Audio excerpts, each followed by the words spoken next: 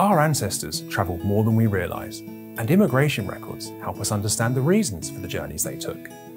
They may have moved to another country in search of work and new opportunities, or may have travelled overseas on business or holiday. We have a wide range of immigration records available on Ancestry.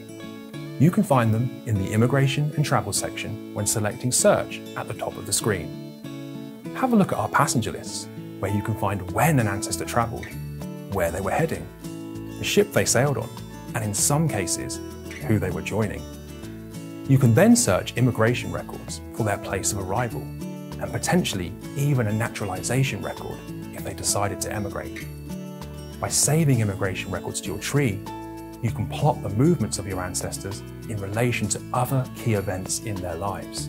And that's genealogy in a minute.